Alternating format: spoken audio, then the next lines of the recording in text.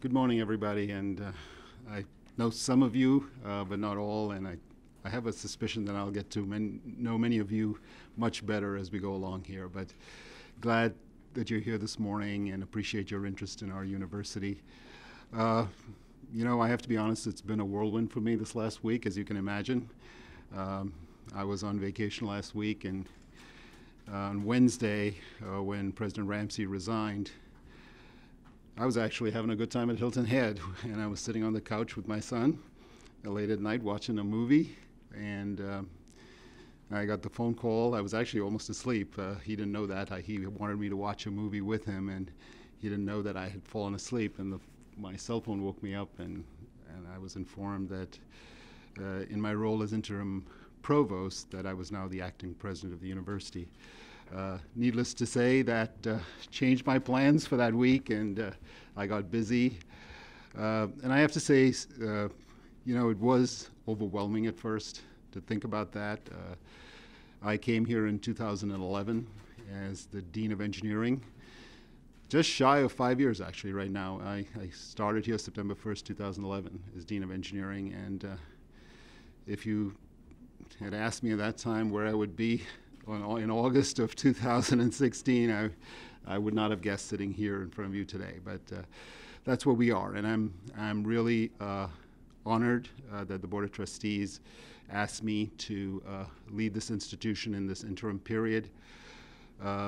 What I recognized very quickly from what happened over the last week was that there is a flood of support for us to move forward. I've heard from many faculty, many staff, students, alumni, community members expressing their support for the university and for me to move it forward. That really encouraged me. And when I went back to what I said earlier about that overwhelming feeling, I started to gain confidence that, you know, we could do it. And my thoughts went back to why I came here and what my first impressions of the University of Louisville were when I first moved here. And I do remember very distinctly what attracted me was the sense of accomplishment, real pride in what had been accomplished, and the optimism for the future that existed. And I think that's where we need to go. We have a tremendous plan that we have developed over 2 years. It's the 21st century plan for the university. Many of you are familiar with that. And as interim provost, I was charged with the implementation of that plan. That will be the structure that we will use going forward. It's an exciting plan. It connects directly to what's most important for us here, which is our students, the first-rate education for our students. It's about student success. It's about the quality of the programs that we have here. It's about outstanding research, supporting outstanding research that our faculty perform to support high level of graduate education. So that connects to education as well. And it's also about research that connects to the issues of our society in general, but particularly because of our metropolitan mission.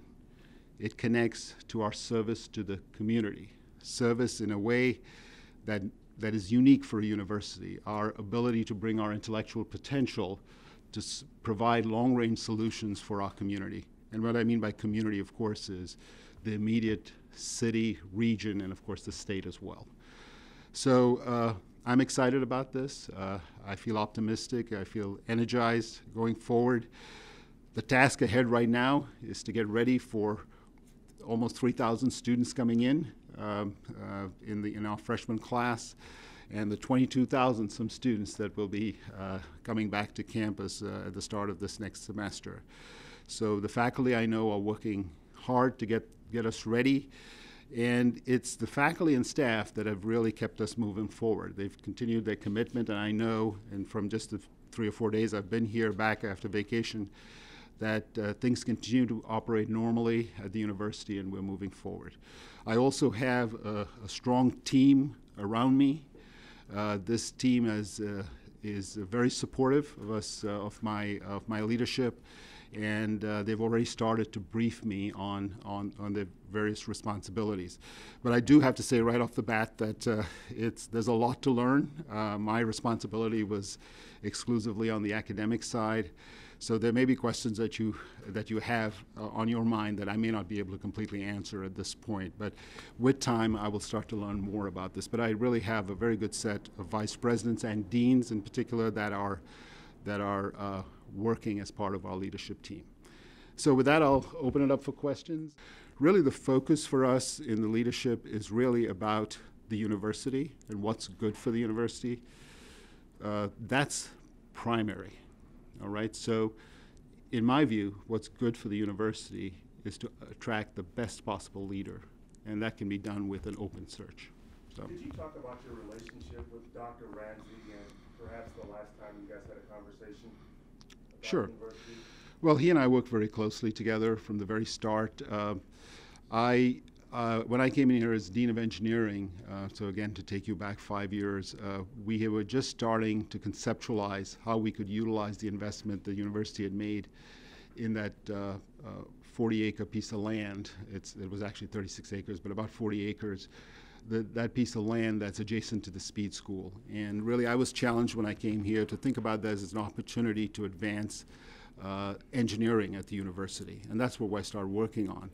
And so I had the opportunity to work with him directly because he was interested in that project, and really worked very closely with him. And one of our successes was to bring General Electric, as first build on campus. And so I had a lot of interactions with him. So we worked very closely together. We worked very well, and I suspect that's the reason he asked me to step up as the interim provost, because he had experience with me. And I'm sorry, what was the other part? I haven't talked to him this week. I talked to him immediately on the phone, on the Thursday after he resigned, just to understand sort of what the main issues were, since I was the acting president.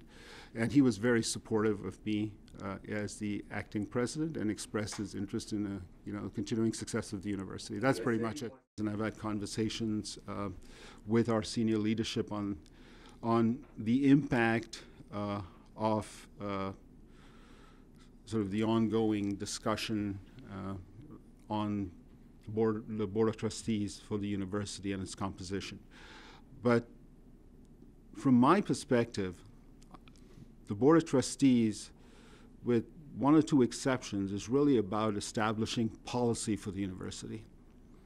And operationally, we function fairly effectively in this environment. So to answer your question, sort of my gut reaction to that is we can function well at this point and deliver on our mission. There, of course, when questions come about policy and change of policy, that's when the Board of Trustees becomes very important. But right now, what I know from all of the Board of Trustees members, and particularly the chairs, Chairman Bridgman and Chairman Benz, is that everyone wants to make sure everyone is supportive of me moving forward and ensuring that on a day-to-day basis, the university operates without interruption. They're very supportive of that. So that empowers me to move forward on a lot of operational decisions. Ideally, I would not want to be on the front page for this reason.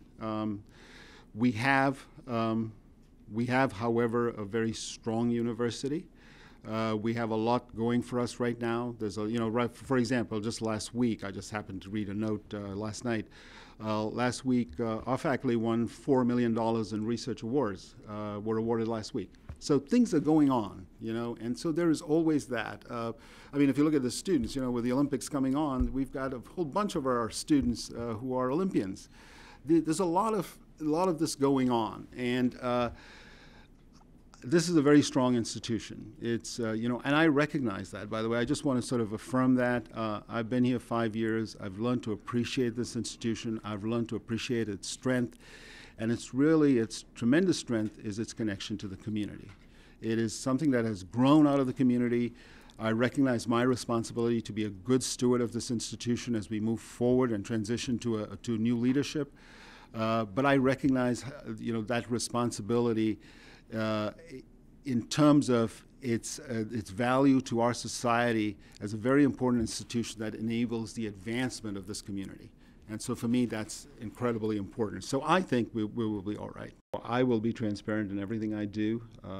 That's in my DNA. I've been, at a university. I went in as a student in 1975, and I've been on one campus or another since then. So academics is about openness, and that's the way I am. So yes, I will be very open and transparent. If this was a room full of students, what would your message be to them? I would tell them that our commitment has not changed. What I want to do is make sure that the discussions and challenges we are having around decisions on governance, I want to make completely transparent to them so that their experience would be the same whether this happened or not. And that's what I'm committed to. Right now, my focus has to be on providing continuity of leadership at the institution, and that's more important than anything that I need to do for myself at this point.